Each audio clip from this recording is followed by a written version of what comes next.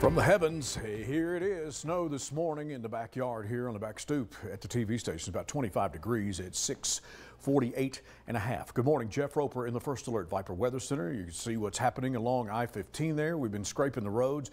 Snow this morning for the kids at the bus stop at about 7. It'll be 21 degrees, so that may freeze on the windshield. And we've got some low clouds and some fog that has inserted itself into the valley this morning. It's going to be about 27 at lunchtime. We'll peak it to 31 degrees for the afternoon. Here's your question of the day. Tell us about your first car.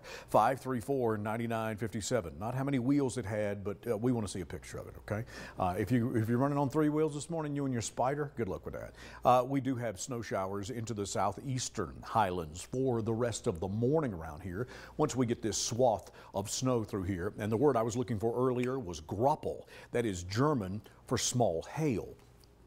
And that's sometimes what you see as well when the atmosphere is trying to figure out what season it is. We know it's wintertime around here. There'll be some clearing later on with some sun trying to poke through, and we're going to get to about freezing today. We have more snow chances in the forecast as we head toward the back end of the week. For Island Park and into West Yellowstone, Friday, Saturday, Sunday looks like there may be some snow around. We get into Sunday around here into Idaho Falls and Pocatello, and that's when we see a pretty good chance of some snow still rebounding and lingering on into Monday.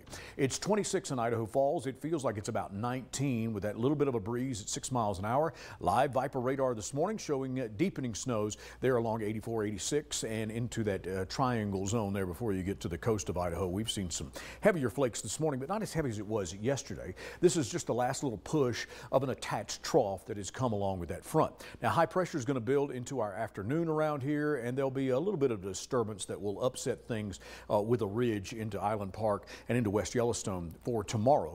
But really the next big chance of any kind of precip around here, which is nice to have, will be on into Sunday. So we begin with clouds, fog, and some snow this morning, clearing later. Most everyone will be right around freezing for the afternoon. It'll be in the mid-20s into Moose and Jackson Hole and around 32 in Island Park. Did I tell you about the crazy critter cam video that I got?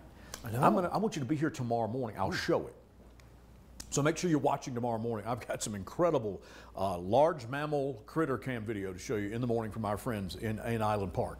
So here we go with the Vipercast for the day today. You begin to see some clearing along the I-15 corridor into 7 o'clock. We'll get into Wednesday and Wednesday midday, and that's where we see the remnants of whatever's left, just kind of poking around. The sun, and moon will clear out here. We had a snow moon into the overnight hours, so if your children are acting crazy or your husband has lost it, that could have happened years ago.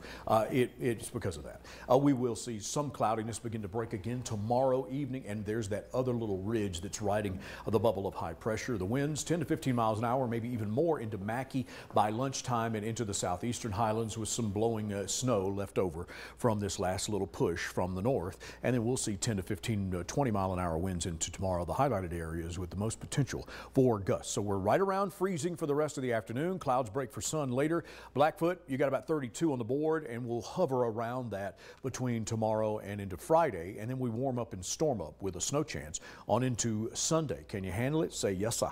33 and snowing in Salmon, a possibility from the overnight hours. It'll be 11 tonight. Then we'll be in the lower 40s for Friday and Saturday, a 40% chance of showers into the back end of the weekend. Rexburg 29, just a slight shower chance pushing things around there. We're still in the teens overnight, so it is cold. That high pressure does roll in here and take us into single digits in Jackson after that last little bit of snow pushes around this morning, and good snow chances into Sunday back around freezing. Pocatello with some wintry weather to start with, and 33 will be pushing 40 degrees by Saturday, and then a 40% chance of showers into Sunday. There's Idaho Falls and the North Gate Mile right there, Yellowstone, North Yellowstone. Let's go to Heisey. Let's hop into Tubb.